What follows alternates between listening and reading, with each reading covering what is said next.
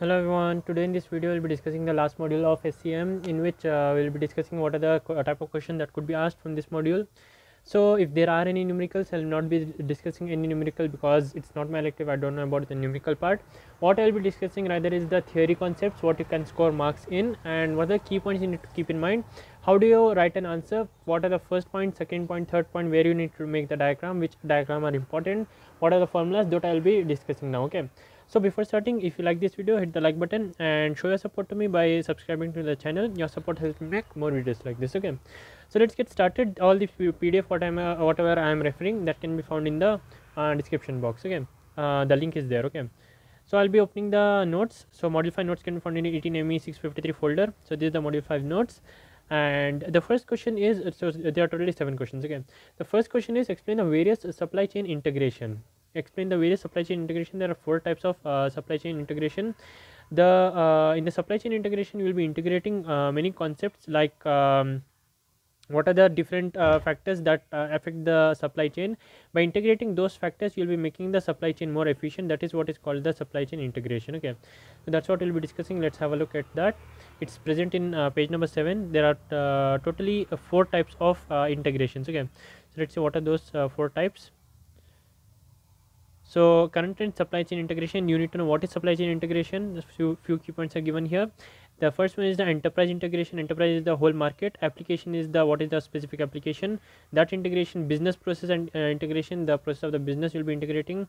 And data and information integration, the information means data and information will be including and storing that in some place. These are the 4 types you have to explain with the key points. Okay, then we have the next one. What are the 4 levels of integration? The 4 levels of integration are given here. The stage 1 is the baseline, stage 2 is the functional integration, stage 3 is the internal integration, and stage 4 is the external integration. Make sure you practice this diagram and mention this in your answer script. Okay, so each of these information is given. What is baseline, what is functional integration, what is internal supply chain integration, what is external integration. Next one is the what is the bullwhip effect. Okay, so bullwhip effect, there is some concept. I'm not sure what the concept is, but this is looking like important because it's huge topic in this module, and it has weightage also, right, because the key points are present here. So this is the first thing what you'll write. What is bullwhip effect? Make sure you go through Google or some other videos or other notes. Get to know about this concept. It's an important concept, and the key points are present here. You can go to this one also. What is the innovation process, trust and collaboration, and what it does, the relationship between knowledge management, learning and training, and the bullwhip effect is shown here. So the relationship is shown here. There are some steps in which you can do the joint supply chain management improvement project. So make sure you whatever you can go through it, the information you can gain it and present it in an organized manner in your answer script. That will help you fetch much more marks than you actually used to score in exams. Fine. So this is the bullwhip effect. You can go through it. More information is present here, and graphs are also given, right? So you can go through those things. The next one is the effective forecasting. What makes a forecasting more effective? 3 key points are there. Past information about the variable, and the information can be quantified. It is assumed that patterns will be continuing into the future. So these are the 3 points. And what is the nature of forecasting? Here 4 points are the logistics, marketing, production and finance. And information for effective forecast, what are the information you require? So these are the key points you'll be writing in your answer script in a stepwise manner, one after the other, in an organized way. Fine. And what is the basic approach for the demand forecasting? If they ask explicitly, you have to mention this one. Okay, means what are the 6-step approaches? It's looking important, so make sure you go to this one, because mostly they ask the questions like this only, like what are the 6-step approach, what is the main diagram in that, what is that effect, what is this law and all. So make sure you go through all these, and if there is any diagram, make sure you make the diagram in the script as well. Okay, next we have the briefly explain supply chain restructuring. Okay, so these are just the key points. You can go through directly to this one. Supply chain restructuring. What does supply chain restructuring mean? That's the first point you have tried. Here's the definition. As you can see, significant change in supply chain structure, and what are the changes which were considered. Okay, this also is the second point, and this is a diagram. If you can remember this diagram, you can make this diagram as well. So that is about the supply chain restructuring. You have the key challenges and considerations. If they ask explicitly like a sub question, to mention this as well. Okay. Then supply chain mapping. What is supply chain mapping, and what are the strategic supply chain map should consist with the key characteristics that's given here.